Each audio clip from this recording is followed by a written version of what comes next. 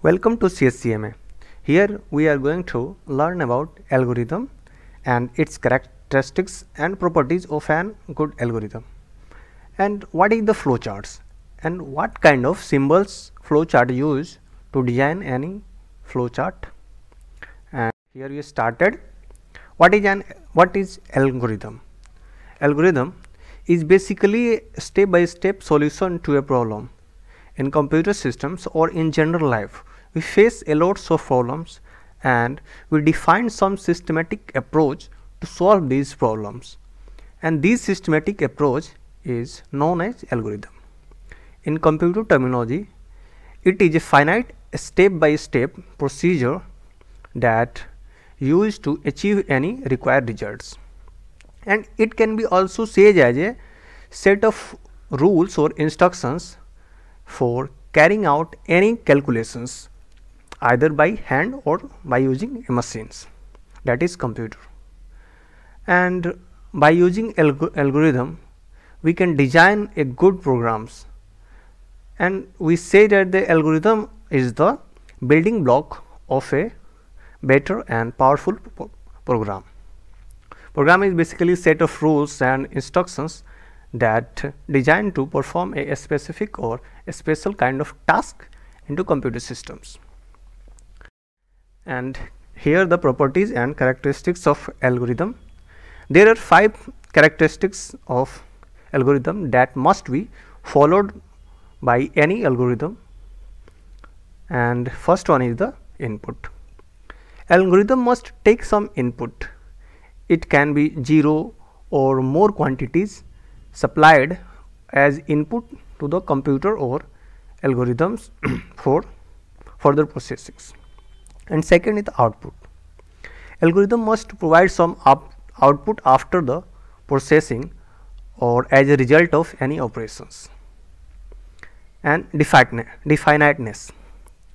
Definiteness means the instructions must be clear and ambiguous. Means the defined instructions or the set of instructions that we define to create an algorithm must be clear and easy to learn. And fourth important properties of an algorithm is finiteness. Means algorithm must be terminates after a finite number of steps. In the sense, when we design an algorithm, it must be terminates, or generally we write say a program using a loop, and when our loops continues to looping and executing and doesn't produce any outputs, it doesn't have such kind of capabilities. Means the algorithm must be terminated after a finite number of steps. And the last important characteristics of an algorithm is effectiveness. Means after performing some steps and written any algorithm, it must be sufficiently simple and use the basic syntax that can be easily understandable, and we can use it. And why we study algorithms? Purpose to study an algorithm, these are: when we design a good algorithms, then we can easily design a good programs. So we say that a good development of a good programs is totally depends on the designing of the good algorithms. And when our program is efficient, it can be easily sold. An efficient program fully and totally utilize our hardware systems. Means so when, let's take an example, we have a computer that having the i7 processors, and we just use this computer to write some word files and creating some presentations, that these operations and then these functions could not clearly utilize our the computer systems. Means that Core i7 can perform loads of operations and functionality at a time. So algorithm must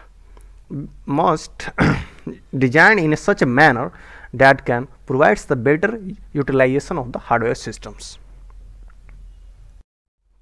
Let's take an example of an algorithm. Here we have a problems that need to calculate the sum of two given numbers, and we can write an algorithm to calculate these operations as follow. Firstly, we need two variables, that is a and b, and by using these variables we can take the input by user and store these inputs into these variables. Here reads value of a and b, and in second steps we can perform some operations of these two numbers a plus b and store into the another third variable sum, and at last we display the sum, and at the fourth and the final steps our program is stops. These four steps need to be followed to create the algorithm to calculate the sum of two given numbers. And now we are going to learn about flowcharts. What are the flowcharts and why it is designed? So flowchart is basically a pictorial or graphical representation of an algorithm in which how data or instructions follow or transmitted from one steps to another's. So we can say that flowchart is the pictorial or graphical representation of an algorithm that represents the flow of instructions or data, and it uses some special kind of symbols. Here flowchart symbols, and first symbols is oval, name oval, and it represents the start and stop of a program flow. Means when we write any program, write any algorithm, then oval represents the starting and stopping of our algorithms. And second symbol is the parallelogram, that represents the input or output of an algorithm. And rectangle used in flowchart to represent a process. Means when we take input from the user, two input from the user a and b, two numbers, then we need to add these numbers. Then rectangle is used to represent the addition process of these numbers. And another symbol is the diamond, used for decision makings. When we have two cases, right or wrong, or another decision making cases, then we use the diamond symbol to represent the flow of these kinds of data. And arrows are basically connectors that used to connect two or more flowcharts or these flowchart symbols together.